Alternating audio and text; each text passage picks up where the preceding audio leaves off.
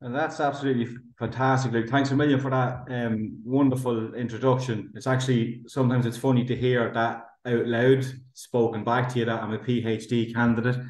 Who would have thought that a few years ago? So I'm delighted to be here today, guys, and thanks a million to the Centre for Engaged Research for giving me this opportunity to speak about this topic. I suppose I'll give you a little bit of background on myself and why I find it so amusing to hear that term PhD candidate. I wasn't always involved in academia. In fact, I worked in construction for 27 years and then decided to come back to education as a mature student. I completed my undergraduate degree in psychology in the School of Psychology in Dublin City University. And my final year project or my research thesis in fourth year was looking at the area of young onset dementia and sort of set me on a path to pursue that topic as part of my PhD. So I'm delighted everybody can join us here today from my kitchen in County Meath. I want to apologise in advance if you hear loud snoring coming from the background. It's not me, it's the dog who is fast asleep in the basket here beside me. So apologies if you hear loud snoring. So today I'm going to talk to you guys about a study I conducted 2 or 3 years ago in relation to using public transport and the experiences people who are living with dementia have. As I said, I undertook this research under the supervision of my now supervisor, Dr. Louise Hopper, and it was in conjunction with the Irish Dementia Working Group and the Alzheimer's Society of Ireland. So I'd just like to start off with a quote, if I may. I think this is pertinent given that we're going to talk about PPI as well as part of this presentation. As either healthcare, social care professionals or academics, we mustn't assume we know more than anyone else does. You may have to recognise that other people are experts and accept that other people have skills that will make your project work. And I think that's very pertinent, as you will see as we go through these few slides. So a little bit of background first. The Irish Dementia Working Group was established in 2013, so it's almost 10 years old. And it has grown in numbers and member capacity. So there are now Eastern, Southern and Western groups in Ireland. And members of the Southern Dementia Working Group raised the issue of using public transport for people living with dementia. The group had expressed concerns regarding the lack of public transport, fear around independence and autonomy, and in particular, their worry about what happens when a person can no longer drive as a result of dementia. So following a discussion with the Irish Dementia Working Group Steering Group, they decided to research this topic. Specifically, the group wanted to explore the experiences that people have when using public transport. Public patient involvement was used in this research. For those of you who may not know what public and patient involvement means, it's defined as research being carried out with or by members of the public rather than to, about, or for them. And involvement means working with the public and patients throughout the research process as partners or co-producers, rather than doing research on them. PPI allows for the public and patients to be involved at every stage of the research, beginning with the topic selection, study design, and assisting with participant recruitment all the way through to the dissemination of findings. And this particular project is a perfect example of how PPI can work. So when the Irish Dementia Working Group then came up with this idea of wanting to examine the experiences of people living with dementia have when using public transport, they contacted the ASI, and the Alzheimer's Society of Ireland then commissioned this research and funded the research. The overall aim of the research was to try and capture the experiences of members of the Irish Dementia Working Group as they made a variety of journeys on public transport, with specific objectives to review the literature on the use of public transport and access for people with dementia, and then conduct a qualitative analysis of the experiences of people with dementia, the experiences that they have when using public transport. And both these factors were combined together then into a subsequent report, which included some recommendations. So today specifically, I'm going to go through points 1 and 2 of that. So we'll look at what I did to review the literature, the findings from that, and then how we conducted the qualitative analysis and the findings from that. So part 1 then is the literature review. So we conducted a scoping literature review in order to try and identify all the existing literature in the area of dementia in relation to public transport across all elements of the travel chain. And I'll explain the travel chain in the next couple of slides.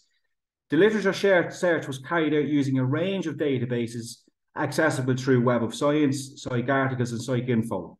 To be eligible for inclusion, the articles had to be written in English, published in peer-reviewed medical and health, technical or social science journals, and had to address issues of cognitive impairment in relation to the use of public transport. So search terms used, for example, just some of the search terms used were cognitive impairment or dementia and driving cessation or public transport. And an overview of this, how we went through this process, is coming up in the following slides. So what is cognitive impairment then? Well, cognition relates to an individual's capability to acquire, store, transform and use knowledge, and includes a number of mental processes that facilitate this operation, as and when an individual encounters new information. An impairment in this area in cognition can stem from either an innate or acquired brain injury, and may lead to a reduced capacity in the ability to acquire, store and use information. Cognitive impairment may result in significant problems with such modalities as attention, memory, planning, reasoning, spatial awareness, and speech and language or motor function. Some individuals may be impacted by all or a combination of those deficits, and these deficits can result in difficulties with remembering or trying to orientate yourself, issues with problem solving, and difficulties with verbal expression.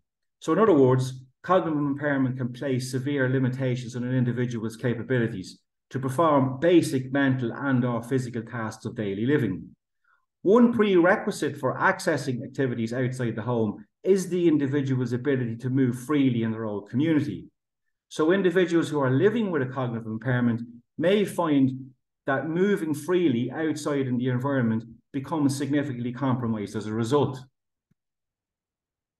So just to speak a little bit about the travel chain, using public transport is not a simple procedure. And in fact, it comprises many differing and often complex factors that's referred to as the travel chain. So deciding to take a journey can include varying tasks such as booking or buying the ticket. You may have to walk to a parked car, drive the car to a bus or train station or terminal. You have to wait then at this station or terminal. Then you board or alight the train, you get to your final destination and you disembark. So it's not just a simple process. It involves several factors from pre-trip planning all the way to your destination. The research into this area of the travel chain that it can present significant challenges to even the most robust of individuals. So if we say typically developing individuals can find accessing the travel chain difficult. Simple factors such as using the toilet, lack of security, comfort, delays, these all can lead to significant levels of anxiety for someone who's traveling. Research, for example, by Logan and colleagues found that people who used to drive a motor vehicle experience significant difficulties when using public transport. So these factors rarely exist in isolation. Instead, they interact in a complex way on an individual basis. Individuals cited difficulties when attempting to obtain the necessary information before beginning their journey, issues relating to interacting with traffic, and problems around communicating their intentions with the driver. And I've heard this in particular now with people using the Lewis, seen as the driver sort of isolated in his own little cocoon. So there is no communication with the driver. Research conducted in Scotland a few years ago, they surveyed people who were using buses to try and examine their experience of taking the bus. And they identified numerous factors that can reduce the participants' intentions to use the bus, such as feeling unsafe, preferring to walk or cycle, issues with the service, delays, etc., feeling anxious or preferring to use their car, the cost, whether the individual had some form of a disability, levels of discomfort and self-image. Such factors can prove to be extremely difficult for individuals living with a cognitive impairment. Stahl and Lexel recently outlined how participants who only have minor impairments may be compromised by a number of factors while travelling by bus. For example, when faced with events that are unexpected, or when too many events occur simultaneously, participants reported that the demands of the situation become significantly more complicated. So, for example, if you have someone who's travelling by bus with a mild cognitive impairment and maybe the bus hits traffic due to an accident or just higher levels of traffic, or if the bus has to take a detour and maybe isn't going the familiar route that they're used to, These can all lead to significant levels of anxiety. So to get back to the literature review, articles were selected during the selection process. Abstracts were identified were first manually screened. So I looked at abstracts first according to the inclusion criteria. The article had to be peer reviewed and comprise issues in relation to cognitive impairments as well as public transport. The full text of all articles retained following stage 1 screening were then examined independently by myself. So basically, if the article didn't fit the criteria at abstract stage, it wasn't, I got rid of it straight away. And then if it did, I reviewed the full text of the article. This resulted then in 56 relevant full text articles, and these were used in this literature review. And then there's an illustration of the various disciplines that were involved in this process coming up in the next slide or two. So here's an example of how I went about the literature review. So you search your initial database search, such as the Web of Science, Psych Articles, and Psych Info. The initial database search yielded 345 articles. I removed a lot of duplicates out of that. 143 articles, then I reviewed the abstracts, and there was a few more removed after that. 104 full text articles were reviewed, and finally 56 articles were included in the final review. The disciplines ranged from psychology to gerontology to geriatrics and psychiatry, and that's just outlined there in that little diagram. How did I analyse the data? The data was analysed by applying an inductive qualitative thematic analysis that used open-end coding and derived categories directly from the interview material.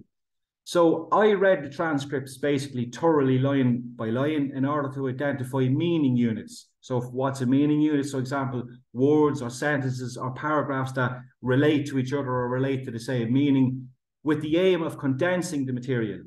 Then corresponding meaning units, I grouped these together into several teams and sub-teams, and they emerged from the data, and we grouped everything together, as I said, and you have main teams and then related sub-teams.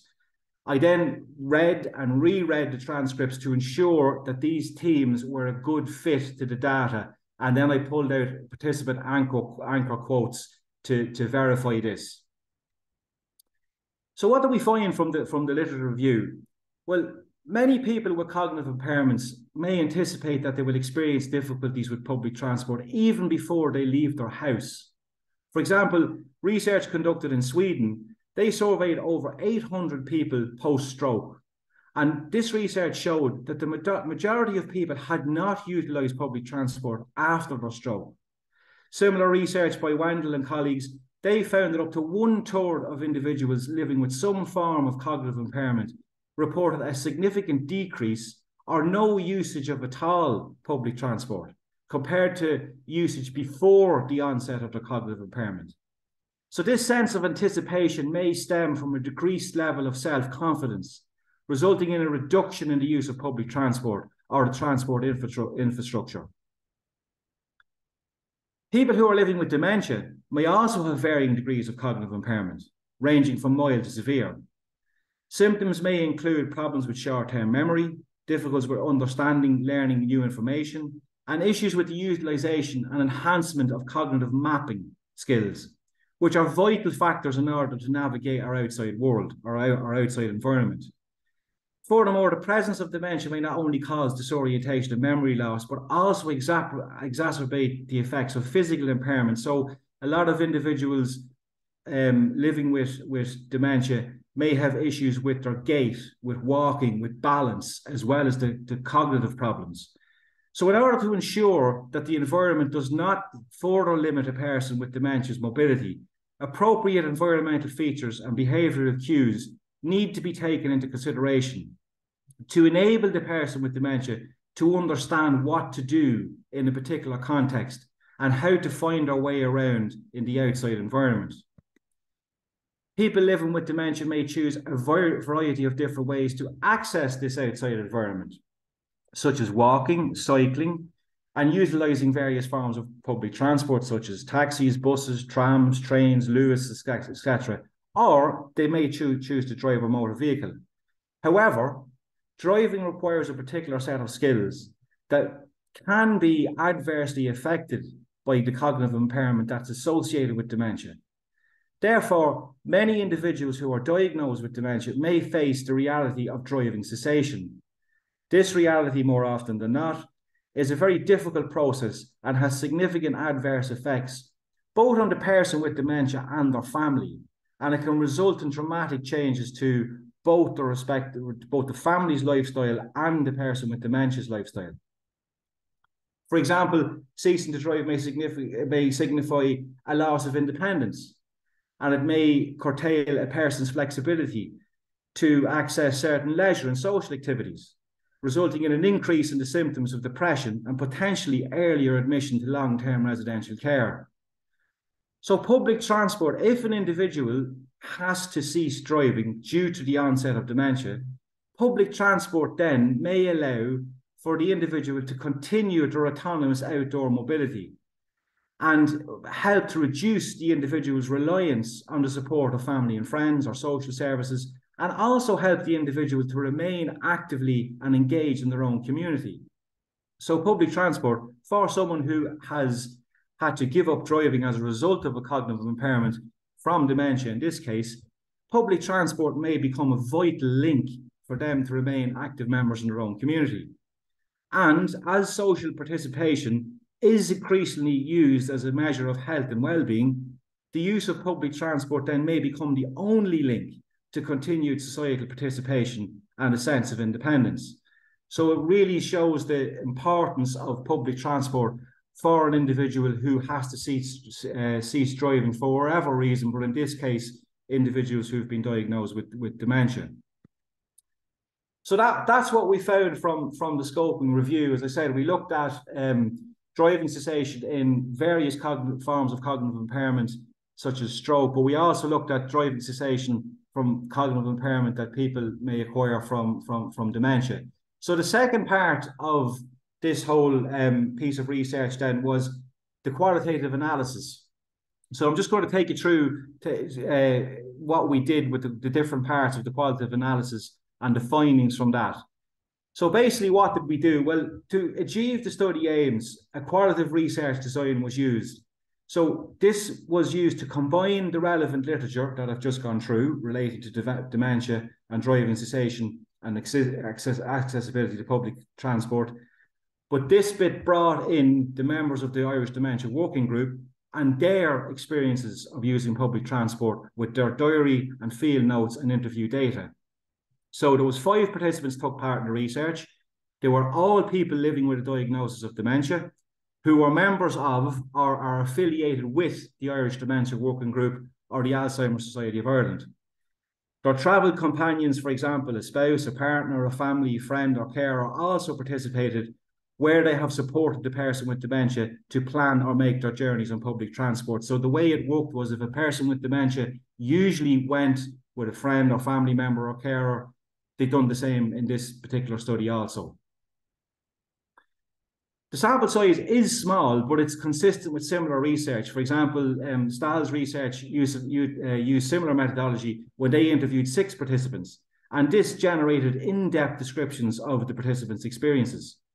What materials did I use? Well, it was recording material, audio recording equipment, notebooks, etc. And all evaluation material, including the recording and equipment and transcribed data and participant information, was stored on password protected computer files, obviously to comply with ethical considerations. So this is what we did. This is the procedure. This is getting more interesting now than the whole methodology piece. Participants took 1 or more journeys, so they could take several journeys if they wished, on public transport, and they recorded their experiences of both planning and taking these journeys. So, for example, participants may have elected to record a specific journey, such as a special trip or going on holidays, or a standard typical journey they make frequently, such as going to the shop, going to mass, going to a doctor's appointment or a hospital appointment, or they may have decided to combine the two. When a journey was made frequently, participants were encouraged to record their experience more than once. So participants who undertook their journeys in the normal fashion, i.e. if they typically travel alone, they did so in this case, or if they typically travelled with another person, spouse, partner, carer, family friend, wherever, the same process was followed here. So they recorded their experiences of making their journeys, and they had an option to do this. So the options were they could use an audio diary, such as a dictaphone or a simple voice recorder on their Android or mobile phone. They could write a diary or field notes, or I interviewed them for about half an hour to 45 minutes immediately following their journey. Or we could do a combination of all three. Participants themselves selected the most comfortable method for themselves. When a participant selected audio or written diary recording, they were made aware that I may also wish to conduct a short interview with them, just to iron out any issues with the recording, if maybe something was a little bit muffled or whatever, or I couldn't read the handwriting, just to clarify certain points. All this data then was analysed by employing the inductive qualitative thematic analysis, the exact same analysis that I would have used for the scoping literature review. And I used open coding to derive categories and themes from the material. And I used all the narratives, so all participant narratives were used in this analysis. So here's a table just outlining some of the participants. Obviously, you'll see from the asterisks that these are not their real names. But we had, interestingly, only one female and 5 males. Some of the individuals still drove. Some of them do not drive anymore. We had them from different parts of the country, some rural areas, some sort of urban areas, some kind of semi-urban. The participants ranged in age from 56 up to 80. So we had some individuals who were living with young onset dementia. You can see the subtypes of dementia they were diagnosed with there: young onset Alzheimer's, Lewy body dementia, and Alzheimer's. And then the sort of public transport that they use most frequently, which is a kind of a mix of everything between train, bus, taxis, and Lewis. And as I said, some of them still drove occasionally. So what did we find? So following the thematic analysis and rereading all the narratives and picking out the themes and sub-themes, this is what we found. There were 2 overarching main themes in relation to whether people would or would not use public transport. There were dementia-specific factors, and then there were environmental factors. And some of the sub-themes under dementia-specific factors were things like stigma, the stage of condition or the level of the person's impairment, that sense of autonomy that someone has, or their sense of unease or discomfort. And then the environmental factors, the sub-themes underneath that main theme, included things like the physical environment, the rural-urban divide, whether transport was available or accessible, and then greater public awareness or lack of public awareness in some cases. And these factors then can break the travel chain at any point along its chain. So things like stigma, the availability, the sense of autonomy, the physical environment level of impairment can break this chain all the way along at any stage of the travel chain. Here's some participant quotations, some participant data to highlight dementia-specific factors, and I apologise in advance for any language that may appear in these quotes, but this is verbatim. So one individual said, yes, those people that have dementia, they don't want anyone to know, and it's a bastard for them. That's solely because of the stigma that goes with it. While another individual stated, I can read the timetable. I can work on that. I haven't reached that stage yet. While someone else said, when I was diagnosed first, I would never take the train on my own. My wife would have to go everywhere with me. But once I got used to it, the staff are more than willing to help. All you have to do is ask. While someone else said, I have taken the train and sometimes I have to stand. The bus is always crowded. I felt awkward. It's difficult for vulnerable people to use busy transportation. And here's some participant quotations just to highlight the environmental factors. One individual stated, there was a big crowd getting off and I didn't see the railings or the gate. I was pushed through the gate, missed the curb and fell onto the road. Someone else said, we live out in the country and our nearest town is 3 miles away. If I had to get a bus in the morning, I would have to get a lift 3 miles into town. There's no link service into town whatsoever. While someone else said, It had been a very long week and I was pretty exhausted getting off the train. I had to do this bit totally on my own. A lot of people got off the train and everybody seemed to be in a hurry. While someone else said, the staff know me now. They know I have dementia and they're absolutely wonderful. So in conclusion of that part of the study, it shows that an insight into the experiences of using public transport for people with dementia.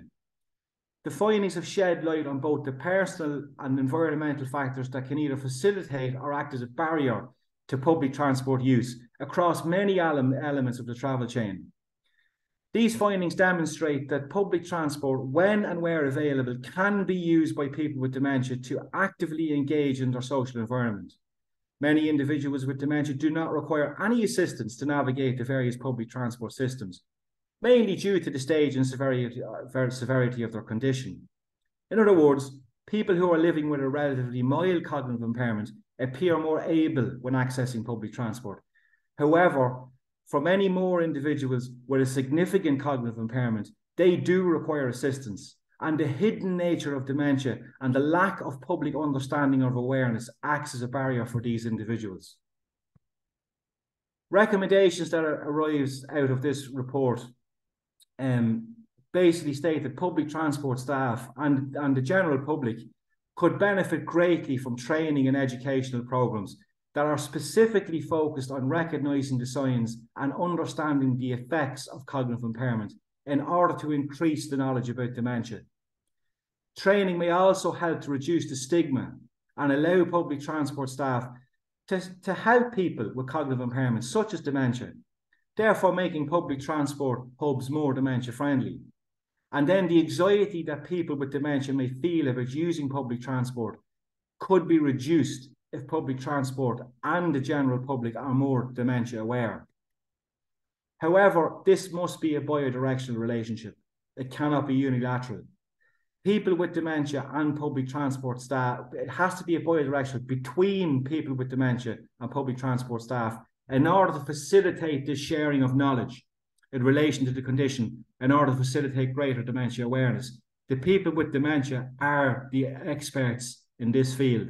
I am not an expert, and I don't know any other academics that are. People with dementia are the experts. They should be involved at every stage of any training or educational programs that transport service providers may undertake. This in turn may allow people with cognitive impairments, such as dementia, to disclose their condition without any fear of being stigmatized.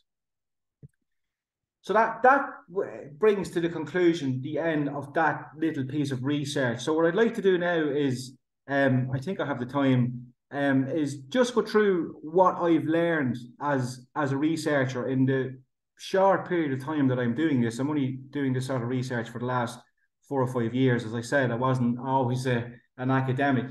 But what I have learned through using PPI is, for example, why do we involve members of public in the research? Who do we involve and how can we involve them? So as well as the practical benefits of helping to ensure research quality and relevance, the underlying reasons for involving members of the public in research are also informed by broader democratic principles of citizenship, accountability and transparency. So they're the big reasons, I suppose, the big umbrella terms why we should include public and patients in research. The reasons for involvement then, these may overlap because they're not always clearly defined. However, if we understand why we involve members of the public in research, this will help to understand the who and therefore the how we involve them. So for example, in this particular piece of research I've just outlined, why did those members of the Irish Dementia Working Group get involved in the research? Because they wanted to see what it was like for people with dementia using public transport. So members of the public get involved in research for a variety of personal and social reasons. That was their reason. For some, it may be linked to personal experience of health or social care services and a desire to bring about change in the quality of the care or improve treatments, either for themselves or for others. For others, it may be a way to have a voice and influence the processes that affect people's lives. Or it might be to influence research by giving something back and helping others through their involvement. Well-planned and well-resourced involvement in research can also be valuable to those involved in increasing their confidence and knowledge and helping them to develop new skills. Involving members of the public may also provide a different perspective. Members of the public might have personal knowledge and experience of your research topic, or be able to provide a more general perspective. Even if you are an expert in your field, and I don't like to use that term because I am by no means an expert in my field, my knowledge and experience was greatly differ to the experience of someone else, and that piece of research has just outlined that, who is using a particular service or living with a health condition.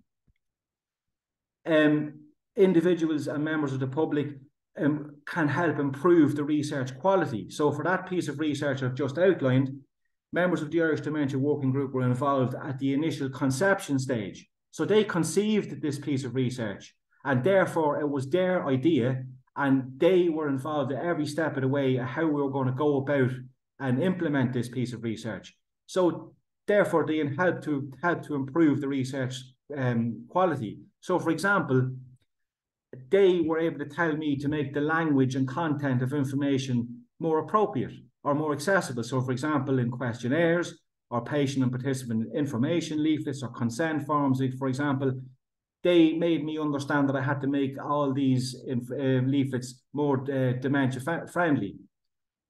They may help to ensure that the methods proposed for the study are acceptable and sensitive to certain situations for potential research participants. They can help to ensure that the research uses outcomes that are important to the public, and they can help to increase participation through research. And as a researcher, this is very important because we're always struggling to find participants. So anything that can help a researcher to increase participation is of vital importance. So in making the research more appropriate and acceptable to potential participants, by improving the information provided so people can make informed choices, and by also helping to include seldom heard groups or minority groups, it all helps to increase research participation. And then it can help to improve research relevance. So, for example, through the identification of a wider set of research topics that if health and social care professionals had worked alone. So if I had worked alone on that piece of research, it may not be as relevant or ecologically valid, to use a psychological term, to the general public, as way more relevant for the fact that it was people living with dementia who co-designed this and were with me every step of the way. It can help to make the research more relevant through the suggestion of ideas for new research areas, or to ensuring the research is focused on the public's interests and concerns, and that money and resources are used efficiently. And it can also make research more relevant in assisting to reshape and clarify the research. So we would have revisited this topic over and over again before the research was commissioned. We went back to it and redefined it and adjusted exactly what we wanted to do. And as I started with a quote, I'd like to finish with a quote. And I think this is particularly apt, again, given the topic we're talking about and PPI and trying to engage people in research. No matter how complicated the research or how brilliant the researcher, patient and the public always offer unique and valuable insights. Their advice when designing, implementing, and evaluating research invariably makes studies more effective, more credible, and often more cost efficient as well. So I think that quote is really, really speaks to the research I've just outlined. And with that, I'd like to thank you for your attention and open the floor to any questions. That was excellent, Cathal. Thank you very, very much. I do have a few questions myself, but I'll open up to the floor beforehand. As a good host as I'm trying to be, would anyone like to ask a question, or if you would rather put the question in the chat box, you may do this. So you may do that as well. Hi, Cathal. That was really interesting. Thank you very much. I'm just wondering, in terms of the future of this study, has there been engagement maybe with either public transport providers or designers to see how this might help people with dementia going forward? And then just, I suppose, a second but related question. You did talk about appropriate environmental features and behavioural cues. And I'm just wondering, is that something that maybe goes more to the design aspect of public transport? And is there any kind of guidance around that? I'd be interested to hear. Thank you. Thanks a million, Adele. Brilliant, two brilliant questions. So firstly, in relation to the first part of your question, this little research project was part of a bigger research project, and it actually has made a difference. With Irish Rail have got involved, and they are attempting to make their trains, trams, DART more dementia friendly. They're also, I was at the Engage in Dementia conference yesterday, and funny, they're actually the National Dementia Office at the moment are designing I suppose a sticker or a badge, maybe that I suppose, for want of a better way of explaining it, that anybody who's going to get involved in making their whether it's a public transport or a shop or supermarket more dementia friendly, they can display this symbol at the door on the outside of the building, so that people who are living with dementia are aware that when they enter this particular premises or enter this particular wherever it is more dementia friendly, or the people and staff are aware that people with dementia may use their services. In relation to the second part of your question, trying to improve the environment is tricky, very, very tricky. So I suppose if I used a comparison of some long-term care facilities, particularly the dementia units of long-term care facilities, they tend to use different color coding patterns. They'll tend to use different, they'll make sure that the floor is a different color from the wall. They'll make sure that handrails are clearly visible, things like that, even right down to the plates people are eating their dinner off. There won't be too florally patterns or kind of plain, that sort of stuff. So that's the sort of area where I suppose the built environment can be made better for people living with not just with dementia, but with other cognitive impairments as well. Now, how you go about doing that in the environment and where you get the money from, that's above my pay grade. But that's the sort of thing that the research would have shown, that people living with dementia can navigate their environment a lot more easily if things are clearly outlined, which is, as I said, easier said than done. It's much more easier to do that in a care setting than it is obviously in a busy train station like Bussars or somewhere, or Houston Station. But that's the sort of thing. Does that answer your questions? Yeah, thanks, Cathal. I was actually kind of linking it to that idea of, I suppose, inclusion by design, which we would see quite a bit on the disability, the broader disability side of design. So I am in a public transport background, so some of my colleagues would be dealing with the design side of this. So I'm very interested to know, just, is there engagement that's going to sort of help to bring this into the design aspect? Because I think if you can get designers familiar with the issues, you have a much better chance of a long-term sort of sustainable environment for people with dementia. Exactly. If you get the awareness at the initial stage, I know, like, then obviously there's a whole, like, let's be honest, there's a whole financial cost to all of this as well. It's all very well, at the initial stage of designing a new building to make it dementia friendly, but if you're trying to refurb all the existing infrastructure we have, that's a totally different scenario. But I have to say, Irish Rail have been fantastic so far. From what I hear, they're trying to do fantastic work. And I think if the National Dementia Office go ahead now, they didn't unveil, unfortunately, their symbol yesterday. They kind of kept everybody in suspense. They said they're working on their new emblem. When they bring that forward, and if more organisations and more institutions can then display that, albeit maybe staff will have to get some form of training to be, as I said, dementia aware. I'll just give you an example. There was one lady spoke yesterday where she went into her local. No, she was on holidays in some area of Ireland. She went into the shop, and on her way in, she saw the sticker on the door that said, "This premise is dementia friendly," and she actually asked for the manager because she wanted to shake his hand. And the manager told her, he said they got somebody from the Alzheimer's Society of Ireland just to talk to the staff to make them more aware that what an individual with, and there's different stages of dementia, obviously, as you know. So what he said his staff members do is if an individual comes in and they can spot the signs, they're not rushing over to help. They only will offer help if the person requires assistance. So, you know, there's a fine line, because if you rush over to help, then you have the whole stigma and people feel, you know, that you're kind of undoing the sense of autonomy. So it is a tricky situation, but that's just one example of where it seems to work really, really well.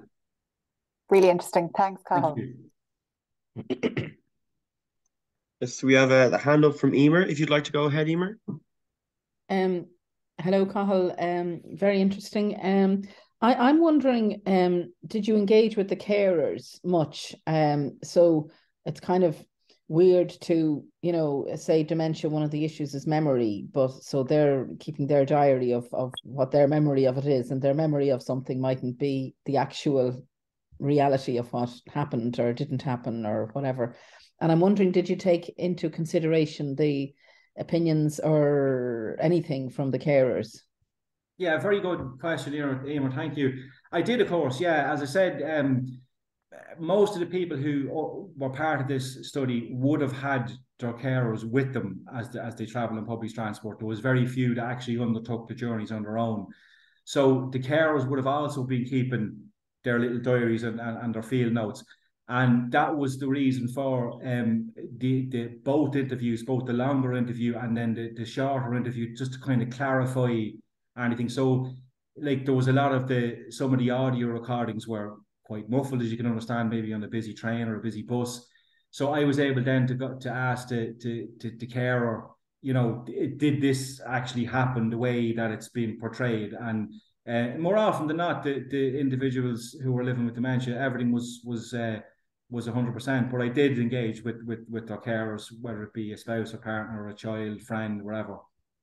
Mm-hmm. And if I may ask a second question, Luke,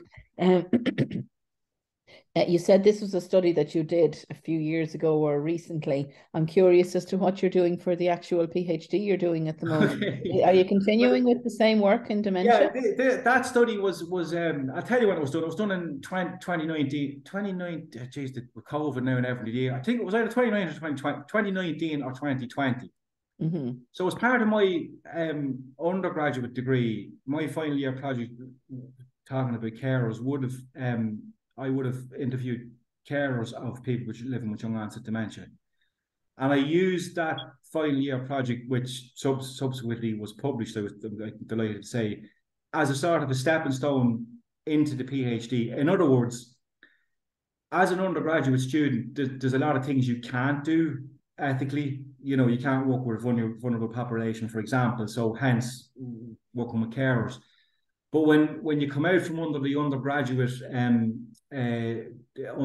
umbrella and you're then a PhD student, I won't say all the shackles are off. You still have to jump through a lot of ethical hoops, as Stella would attest to. But you're allowed to work then with a more vulnerable population. So, for example, children who are under 18. So, with young onset dementia, a lot of people would be parents.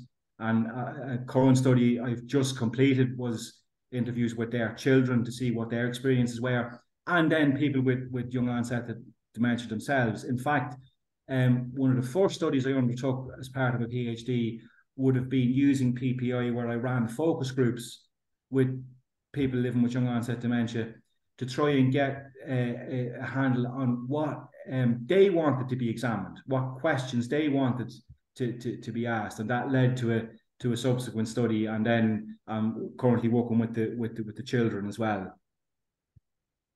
Okay, thank you very much. All very interesting. Thank you. Wonderful. I might actually just pop in with a question here before we finish. I was just wondering, in terms of it could possibly be propped up in your literature review, or maybe even discussions after you came to the close of this research. Was there any policies or measures done in different countries around the world to help people with dementia or other maybe cognitive issues? On things that come to mind now, I'm thinking of in the London Underground, they have a badge system, which I believe grew out of people who were pregnant to make sure they got a seat. And it doesn't say what their issue is. I think the pregnancy one does say this person is pregnant, but I think people with disabilities or other issues who may need a seat or just a little bit of extra care, I believe it doesn't say what they are, but everyone knows that badge signals that they may or need some extra time or some extra service. So I was wondering, have you seen anything similar to this, or just anything interesting? Well, I know in our own country, they have what's known as a jam badge. Just a minute. I don't know if you've come across anybody with one of those badges, but people who, again, living with dementia or maybe have survived a stroke, for example, or some other form of cognitive impairment. So they wear this jam badge that so staff members will know, just give me, I just may need a minute to take my time. So that's currently in our own country. But I suppose we are a little bit behind when it comes to, if we're focused now specifically on dementia.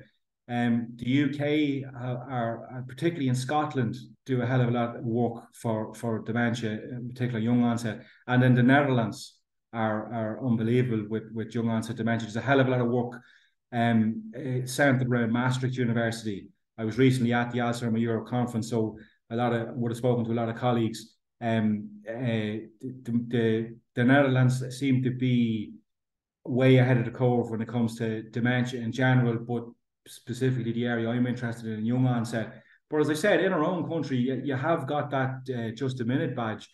But what I have found, Luke, over the last couple of years I've been doing this, a lot of people living with dementia who are maybe mildly cognitive impaired, so they're not at the later stages of the condition, they may not want to wear that badge because they feel that it might bring undue attention. It's a whole stigma that goes around. See, we still have a massive stigma around dementia in this country, particularly young onset, because dementia is viewed, the stereotypical view of dementia is of an older person's disease.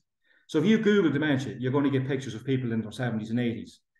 And, with young onset, there seems to be a particular stigma around, having this condition.